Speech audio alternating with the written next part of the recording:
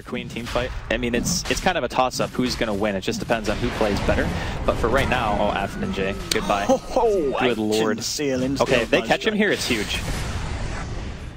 Well, let's see how huge it's going to be. There's the bashes onto Artez, Light Strike Array as well. That is a dead troll. And maybe ASUS, they look for more. Chasing down Goddamn now. Illidan with the Quill Spray spam. I believe has he not got any points in the Nasal Goo? It certainly doesn't seem to feel like it. No, he doesn't. He's maxed out the passive and the W, and it's more than enough with the help of G. 3 heroes down on HellRaisers. As you were saying, it will pay off the aggression if they're taking the fights, and that's one of the first most definitive fights that we've seen ASUS take.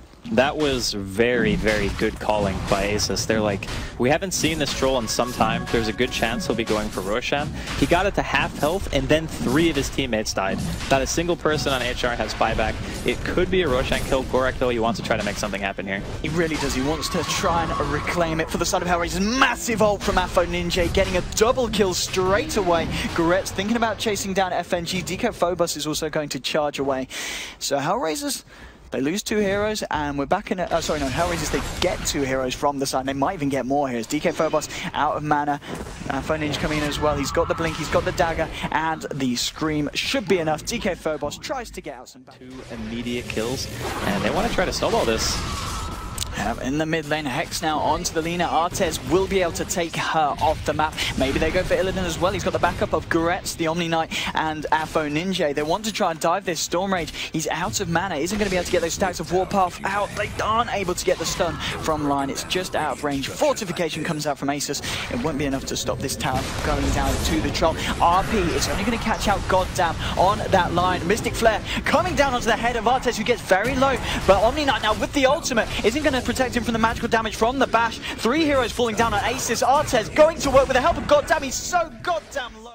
There's just too much damage coming out.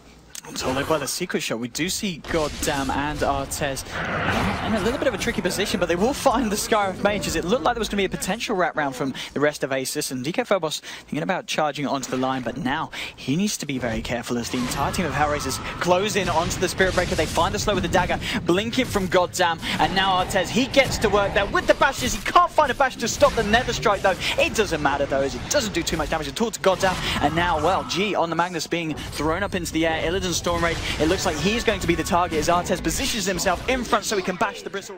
Smoke up here.